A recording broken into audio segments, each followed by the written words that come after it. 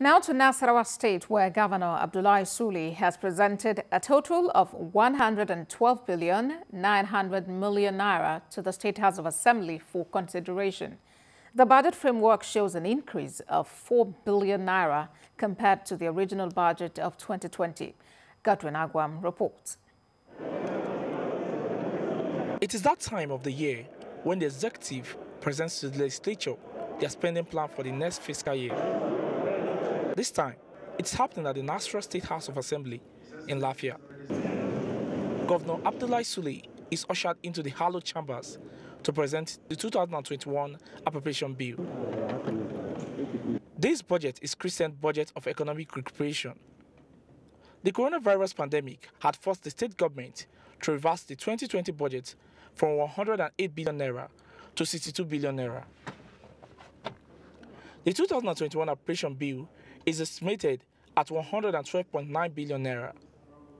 It has a capital expenditure of 54 billion naira, recurrent expenditure of 51 billion naira, and a consolidated revenue of 7 billion naira. The Right Honourable Speaker, sir, honourable members, I'm delighted to lay before you a total budget size of 112 billion 923 million 174,543 naira only for the 2021 fiscal year.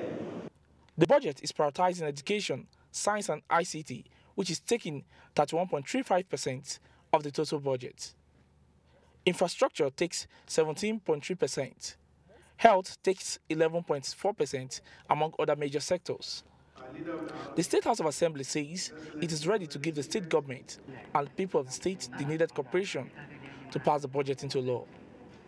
Your Excellency, let me assure you and the members of your cabinet that this assembly is ever ready and willing to collaborate with you to enable you achieve your ultimate objective in ensuring that Nasarawa State stands shoulder to shoulder with any state of the Federation in terms of economic advancement. Nasarawa residents are optimistic that the proposed budget will turn the fortunes of the state for the better. The project that has begun should finish, like the road in my village, Udege, and then a few other roads, and then terminals. The bus terminals should be able to finish so that it will keep the economic running. This governor is one man that doesn't play politics with anything. If he says I'm going to do it, he does it.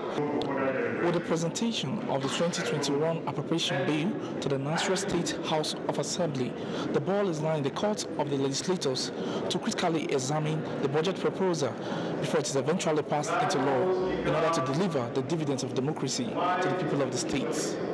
Godwin Agwam, TVC News, Lafia.